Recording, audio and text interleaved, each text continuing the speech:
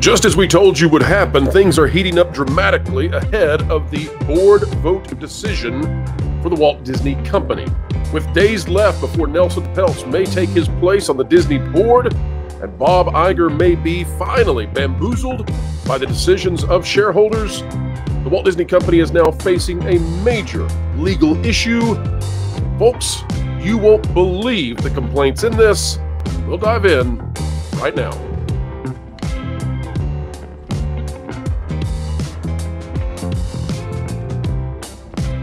Hello, ladies and gentlemen. Welcome back to the Pro Channel, where we always are happy to have you. An attitude of gratitude, as always. It is an honor to share our time. Folks, our job here is to explain entertainment, keep you ahead of the culture curve. We intend to do so today. There is a major legal situation for the Walt Disney Company right now that just came to light yesterday. And of course, with all the stuff going on, we have not yet been able to get to it. But don't worry, folks, because we'll bring a unique perspective you will hear nowhere else, analysis like you've never seen. All right, here it is, a letter from America First Legal following up on an EEOC complaint that Disney is dealing with. This is addressed to Bob Iger, and it is titled Notice of Mismanagement, Breach of Fiduciary Duty, and Waste to Mr. Iger and Mr. Parker. It goes on to talk about who America First Legal Foundation, AFL, is. It's not a small outfit. And it goes on to talk about why this matters so much. We, however, will not dive into the beginning here, the premise.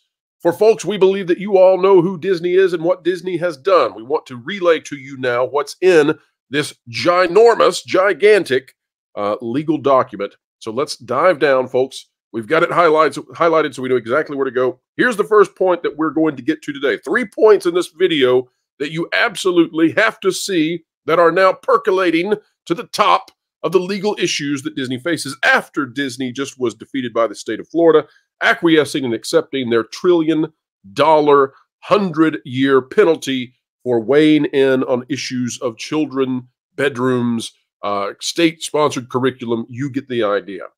Disney's Reimagine Tomorrow. This is straight from the legal document. Folks, as we read this, if you've watched this channel, you will know all of these things. You will be very comfortable just easing in to listening to finally large legal entities addressing what we have been talking about for months, if not years. Disney's Reimagine Tomorrow website is the company's digital destination for Disney's DE&I commitments and actions. The website showcases the company's unlawful quotas, rebranded in Orwellian disinformation fashion as diversity and inclusion policies that amplify underrepresented voices and untold stories, as well as championing the importance of accurate representation in media and entertainment. The stated pretext for the company's unlawful conduct is to, quote, to broaden access and diversity in our industry, end quote. Disney has done so by, quote, adopting inclusion standards across Disney general entertainment and live-action studio productions by the end of 2022, with the goal of advancing representation in front of and behind the camera in marketing and more, end quote. Disney general entertainment encompasses essentially all content produced across Disney. So the unlawful, according to this document, requirements listed below in Disney's inclusion standards apply company-wide and have been in place for Disney's ABC Entertainment Productions since 2020. As discussed below, the inclusion standards mandate that each production comply with discriminatory employment requirements. Multiple inclusion standards establish discriminatory quotas to ensure members of underrepresented groups fill a certain percentage of Disney jobs. Disney has accordingly unlawfully excluded qualified job candidates on the basis of race, national origin, and sex who could provide enhanced value to the company and its shareholders. These quotas include, folks, here we go. This is Disney. 50% or more of producer and above on-writing staff and 50% or more of co-producer and below on-writing staff come from underrepresented groups. 50% or more of episodic directors come from underrepresented groups. And folks, when they say that, what does that mean? Well, in my opinion, which seems to still be legal in the United States, at least for now, it means not white dudes. 50% or more of episodic directors are from that same group. Casting director is from an underrepresented group, or has not previously worked on DGE show in this role. Meaningful representation of those groups. Promotion of a member of an underrepresented group. Substantial year-over-year increase in members of underrepresented groups. Disney maintains similar requirements for its below-the-line positions, requiring that at least 2 of the below 5 standards must be met. 50% more of line producer, 50% or more of other key roles, 50% or more of the overall crew. Folks, are you seeing what this is? It's nothing but bigotry against white guys. That's it. Everybody else is at least 50% or more. Now, I'm not here to say that anybody should be excluded from anything. And that means that I'm not here to say that white guys should be excluded just because you have an artificial quota that says, hey, more than half the people who work on any given Disney project need to not be white dudes. That's not cool either. But let's scroll down. This is tremendous stuff, folks. Here is the next point, and this is a massive, massive document, as you can see. The company's manufactured misalignment with its traditional customers lacks a rational business purpose and breaches the duties of care, good faith, and loyalty. Again, folks, 3 points in this video today. We will go into great detail on this document when we get into the special edition of the Pro Show at 5 p.m. on Thursday. That's Eastern time, folks. We'll go all over this. But for this type of video, we can only hit 3 of these. This is a huge document. There is ample evidence suggesting that management's extreme racial and social agenda has warped the company's decision-making. As described below, Disney has repeatedly acted on ideological grounds without a rational business purpose. By turning children's entertainment programming for political and bedroom indoctrination, and by proudly and illegally discriminating based on race, sex, national origin, and/or political viewpoint, management has intentionally alienated millions of its American customers. It is patently irrational for Disney to violate non-discrimination laws, destroy corporate goodwill, and use its products and programs as tools of political and social indoctrination. Propagandizing kids, you say? We've never talked about that here. It says that Disney describes its Disney Plus streaming service as primarily offering general entertainment and family programming. However, the Disney Plus catalog includes unnecessarily controversial and politicized content that is demonstratively misaligned with the company's core consumers. Disney Plus profiles in junior mode, a setting designed to only show content that is appropriate for all ages, hides many classic Disney films, but includes controversial content consistent with the company's extreme social and political agenda. For example, the Rise Up, Sing Out program features short songs designed to provide an inspiring and empowering message about race, culture, and community, celebrating differences and providing a framework for conversation. It contains anti-police and anti-white content.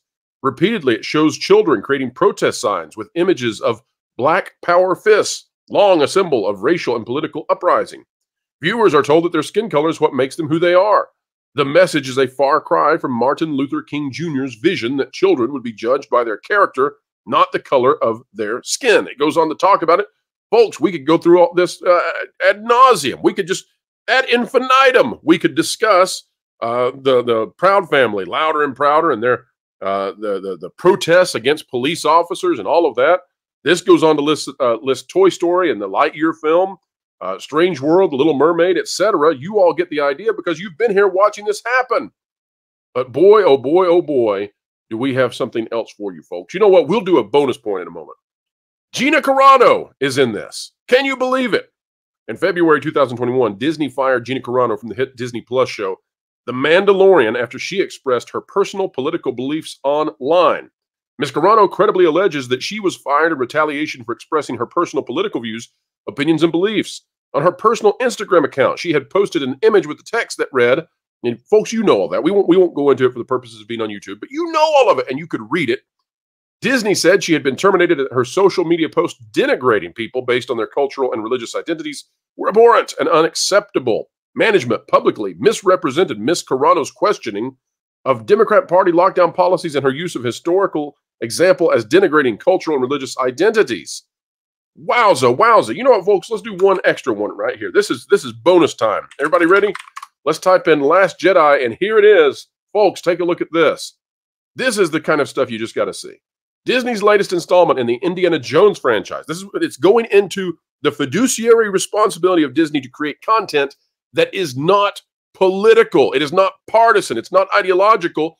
It's a fiduciary responsibility because Disney has a responsibility to shareholders, to make content that is the most broadly appealing possible to drive growth and revenues. Here's what it says. Disney's latest installment in the Indiana Jones franchise also failed to break even. Its female lead equated capitalism to theft in its trailer, which has surpassed 16 million views on YouTube. In early 2023, Ant-Man and the Wasp: Quantumania failed to return a profit, and in its opening minutes had a main character describe police officers firing tear gas at peaceful protesters. Strange World, another animated family film that featured a particular type of relationship subplot, also bombed at the box office, losing more than $100 million. The female co-lead in Doctor Strange Multiverse of Madness wore a prominent rainbow shirt throughout the entire film. Disney has historically selected directors experienced in helming big-budget blockbusters to helm its Star Wars films. These directors have led other major theatrical films like Star Trek, Thor, Wonder Woman, Lego, and Godzilla. Disney broke from this pattern, giving 2017's Star Wars Episode 8, The Last Jedi, to director Rian Johnson, whose biggest film was the science fiction thriller Looper. The Last Jedi divided Star Wars fans and sparked major changes to Disney's Star Wars trilogy. Disney recently tapped Sharmeen Obaid-Chinoy, a Pakistani-Canadian director with minimal feature-length directing experience, to direct an upcoming theatrically released Star Wars film. She will become the first woman to direct a Star Wars film, and her film will also star a woman and play a major role in the franchise's future. Obaid-Chinoy is best known for directing feminist documentaries and enjoys making films that, quote, this is from Obaid-Chinoy, make men uncomfortable, unquote. Given the revelations of Disney and its inclusion standards, it is likely that Obaid-Chinoy's race and gender played at least some role in her being tapped to direct the film, and Star Wars fans are worried. Furthermore, in making this decision, it appears that Disney does not intend to earn back consumer support by producing the best quality film that the largest number of consumers will spend money to see. Folks, this is a legal complaint. This is an EEOC follow-up from an organization that is alleging that Disney is screwing around with shareholder money. This is what we talk about. The next paragraph is Snow White. The next paragraph is National Geographic. Folks, this is insane that it has finally made it to this point, and just before the proxy battle comes to an end for at least 1 year. Will Nelson Peltz stick around if he doesn't get a board seat? Well, with all that's happened, I think he might. I really do think that he might, and if he sticks around for another year, you can count on Trian getting 4 board seats, not 2. Now, what will happen next week? And coverage will begin, folks, by the way, on this channel at 11 a.m. Eastern Time of the shareholders meeting, 11 a.m. Eastern Time. We will then redirect to Valiant Renegade at 1 p.m. for live coverage. You'll have coverage all day long, and we will see what happens with Nelson Peltz, with Trian, and all of this effort. But wowza, when we said things were going to heat up and get spicy ahead of this, this has reached all new levels. Consider that Disney yesterday took that $1 trillion hit. Folks, I'm not going to explain how it's $1 trillion. Go watch the video. We did one yesterday. We explained how that if you extrapolate this out, it's $1 trillion hit. How often have you heard a company take $1 trillion hit? How often have you heard them do that because they wanted to get rid of the old CEO because of his politics? Had to bring back in the old CEO who never leaves. Wow. It's going to be a lot of fun, folks. We got a lot of news to cover over the next days. Hope you enjoyed this one. America First Legal filing this one. We'll see how it goes. We'll see where this winds up. Folks, one place we would like to wind up is with a like from you. Like, share, subscribe, click it, stick it to the algorithms. It's the notification bell.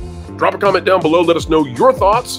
And as always, folks, we'll see you real soon. Keep learning, keep growing, and keep having fun. What? What?